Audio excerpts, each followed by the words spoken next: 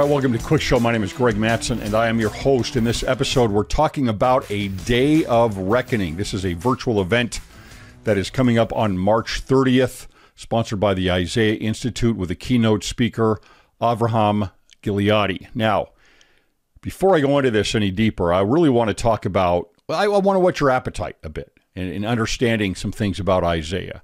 We've had some recent Come Follow Me lessons in the last 2-3 weeks where we've really gone over a lot of Isaiah. And again, what are we used to doing? We're kind of used to just going right through those, maybe browsing a little bit, but blowing through those Isaiah chapters and then getting right back to Nephi's words, right? The problem with that is that all of Nephi's words are built around Isaiah. And here's what I mean by this. If we go back to 2 Nephi 11, right? And you look in here and you see here right in verse 2, it says, "And now I, Nephi, write more of the words of Isaiah," right? He's obsessed with Isaiah. "For my soul delighteth in his words, for I will liken his words unto my people." Now, why can he do that? He's not stretching something out. He's not looking at Isaiah's words and saying, well, yeah, I guess that kind of applies here to my people. Isaiah's words apply to, number one, all people. They apply especially to the Nephites, and they even more so apply especially to us in the last days. What we get with Isaiah is someone who completely understands the patterns of the rise and fall of civilizations, patterns that rise off of inspiration and adherence to godly principles, and then begin to decay as the people turn from those godly principles. And he's able to take the existing nation states of the time, right? Assyria, the northern kingdom of Israel, the southern kingdom of Judah, Babylon, and Egypt. Throws in Syria here and there as well. And can bring them in as the actors on this global stage and see how they interact. Who's falling away from certain cultural principles that build and edify a civilization? Who's getting weaker? Who then, by strength, military strength, is going to overpower that other civilization, that other nation state? These power dynamics and spiritual dynamics are always at play on earth. And what was happening in Isaiah's time with a loss of Christ and a loss of liberty happened to the people of Nephi, and he knows this. He's seen this in vision. What he sees in vision that will happen to his own people is what happened at in Isaiah's lifetime and beyond as well. And those same things are going to happen and are happening already with us in the last days. So there is a pattern in place, Isaiah's pattern, the Nephites' pattern, right? Both of them end the same way. They end in destruction. And then here we are. Not only do we have Isaiah's words, we have the Nephite prophet's words, the Book of Mormon. These are the words of a people whose civilization completely fell apart. And now are we going to take those words and heed them? That's Nephi's message. That's Isaiah's message. So when Isaiah is talking about the northern kingdom and the southern kingdom of Judah and Assyria and Babylon and Egypt, etc., these are also actors and cultural influences and power dynamics that happened during the time of the Nephites. And even more so, because Isaiah is very focused on the last days. They are players, actors on the global stage today, following the exact same patterns. And Nephi's going to show you this. So Nephi likens his words and then says, "And I will send them forth unto all my children, for he verily saw my Redeemer, even as I have seen him." So I get this message here from Nephi. Number one, he wants to focus in on the Savior. And he's going to do that with all of the chapters. There's 13 chapters here of Isaiah. He's going to go in here and focus in on these 13 chapters. And there are numerous allusions and direct statements about the Savior in these chapters that he inserts. But there's a second thing that Nephi wants to talk about. In verse 5, he says, "And also my soul delighteth in the covenants of the Lord, which he hath made to our fathers." Right? Think of Abraham, Isaac, and Jacob. The Abrahamic covenant. "Yea, my soul delighteth in his grace and in his justice and power and mercy in the great and eternal plan of deliverance from death." Right? Now, when we see death, again, anciently, we need to think first of judgment in hell and then of mortal death. So those covenants are what bring us out of judgment in hell, that redeem us, right? And the Savior, obviously, is the crux of all of this. So the Savior and the Abrahamic covenant. And this is the gospel. This is the restored gospel. When we talk about the fullness of the gospel in the Book of Mormon, it is about the redeeming sacrifice of Jesus Christ and the Abrahamic covenant. Why? Because what is the work and glory of the Father? It is bring to pass the immortality and eternal life of man. So the Abrahamic covenants and the atoning sacrifice of Jesus Christ are means toward that work, toward exaltation. And this is the bird's eye view that Isaiah takes. This is the bird's eye view that Nephi takes. And as he looks at these two things, he inserts these next 13 chapters. Interestingly, the first chapter that is inserted here is Isaiah 2. And immediately, right, we get here in verse 2, "And it shall come to pass in the last days, when the mountain of the Lord's house shall be established in the top of the mountains." Why is that so important? Because that is where the Abrahamic covenant takes place. The ordinances and covenants of the temple. And then interestingly, you're going to get all of this discussion about those that are lofty, or those that are humble, those that are haughty, those that are bowed down, those that are exalted, those that are proud and lofty, those that are lifted up will be brought low. This is all the context for Lehi's vision, his dream of the great and spacious building and the tree of life. These are the opposites.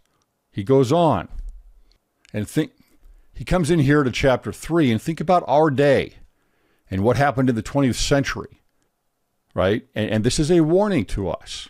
The same things happen. In verse 4, "And I will give children unto them to be their princes, and babes shall rule over them." How does that happen? Stop and think. How does that come to pass? And verse 5, "And the people shall be oppressed, every one by another, and every one by his neighbor." This is all what is happening with these philosophies of men today, right? With all of the critical theories that divide everyone between victim and oppressor. Eventually, everybody is an oppressor, one to another. It is the most brilliant, dark way to divide anything. And by the way, if you look at chapter 13 here, which is Isaiah 3, you go from verse 1 all the way down to, I'm going to say 8, right? It is a chiasmus, right? And what is at the very center of what is being stated here? Verse 5, "And the people shall be oppressed, every one by another." This is the result. This is the center of the crux of all these statements here in verse 8, or verses 1 through 8. And verse 9, "The show of their countenance doth witness against them, and doth declare their sin to be even as Sodom." And I would suggest that this goes beyond just one type of sex or orientation. I think that this is absolute throwing off the shackles, the liberation of sexual, we'll call it independence. And again in verse 12, "And my people, children are the oppressors, and women rule over them." See, these things aren't new, right? These movements, these ideologies are things that happen over and over again because we have a human nature. We have a social nature. We have a nature between the genders, and things move back and forth over time. And who is the last line of defense in a civilization, spiritually, emotionally? It's the women. And here in verse 16, moreover, the Lord saith, because the daughters of Zion are haughty, proud, and walk with stretched forth necks and wanton eyes, walking and mincing as they go, and making a tinkling of their feet, therefore the Lord will smite with a scab the crown of the head of the daughters of Zion. Okay, so ultimately, it is the women ultimately then that are holding up the last virtues of society. When they fall, then everything is done. You have moved from perhaps a much more masculine society with too much power given to masculine tendencies, all the way over to now a very feminized society where, yes, toxic femininity begins to take over. And where does that toxic femininity come from? Well, it's how the adversary works on any of us, right? It's our weaknesses. One of the weaknesses of women, so to speak, would be compassion. That's where you would attack. And that's how these ideologies today are spreading. Malevolent compassion. They lead with compassion. That is the carrot. But eventually they end with a stick. Quick statement here in 2 Nephi 15 from Isaiah. Therefore my people are gone into captivity, because they have no knowledge, and their honorable men are famished, and their multitude dried up with thirst. And everybody is brought down, right? And the mean man shall be brought down in verse 15. Mean man is going to mean the more crude man. The lower classes are brought down, and the mighty man shall be humbled, and the eyes of the lofty shall be humbled. What comes into a society that allows these things to start happening? And are we moving toward that right now, or are we moving away from it? This is what Isaiah is talking about. And this is why Lehi and Nephi love Isaiah so much. It applies directly to what they saw in their visions about their own people. The same problems. And so the Book of Mormon becomes this incredible tool, if we view it this way, as an instruction manual of how things fall apart. And even though the Nephites had the writings of Isaiah, they allow the exact same thing to happen. And currently, we are certainly in the West now allowing the exact same things to happen. Just the last thing I'm going to dip into here. This is 2 Nephi 15, verse 20. We've all heard this one. This is where it ends up. And this is where we are pretty close to right now. Woe unto them that call evil good and good evil, that put darkness for light and light for darkness, that put bitter for sweet and sweet for bitter. How does that happen? Well, we move our values. We bring lower values up above higher values.